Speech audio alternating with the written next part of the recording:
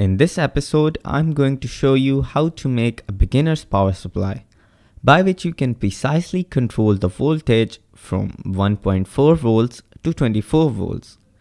The second most important thing this supply can feature is the current limiting, meaning that if you act crazy and done something wrong in the circuit or mess up with the polarity, then most things won't surprise you with their magic smoke, because now you can limit the current going into the circuit.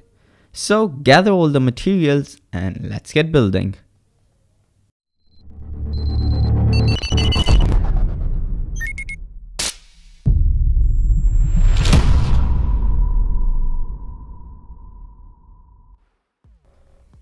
The module you will need to control the voltage and current is this DC to DC step up and step down converter, meaning that it can supply more or less than input voltage, which is controlled by this potentiometer.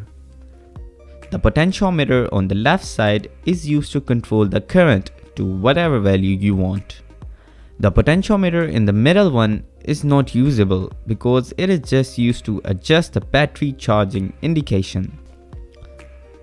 Now let's remove the both 10 kilo ohm potentiometer from the module. I just heat up the pins and pull it out on the other side. Now attach 3 loose wires to a new potentiometer of the same value.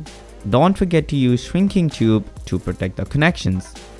Then connect the other side of the 3 wires back to the module. For the power of the module, I went with this 12 volt 2 amp adapter because this module can only handle 20 watts. Which is enough for beginners to power prototype circuits. Additionally, you will need a voltage and current meter, 2 binding posts, and 2 knobs for the potentiometer, and an enclosure. My one is just made of metal, so nothing special about this. Afterwards, I attach all those components in their pre-made holes. Now let's get to the wiring of module.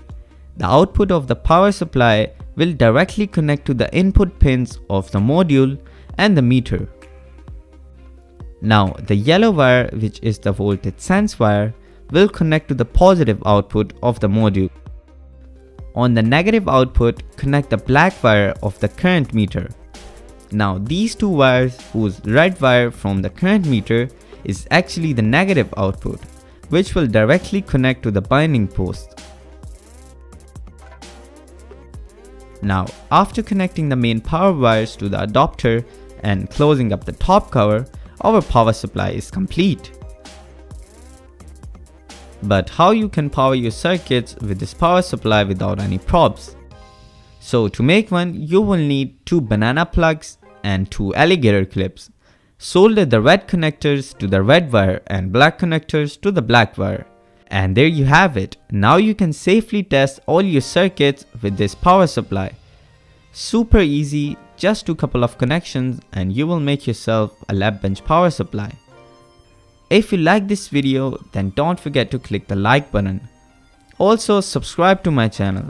If you have any suggestions regarding any project or a circuit, then please let me know in the comment section. Once again, don't forget to like, share and subscribe. Stay safe and I'll see you around.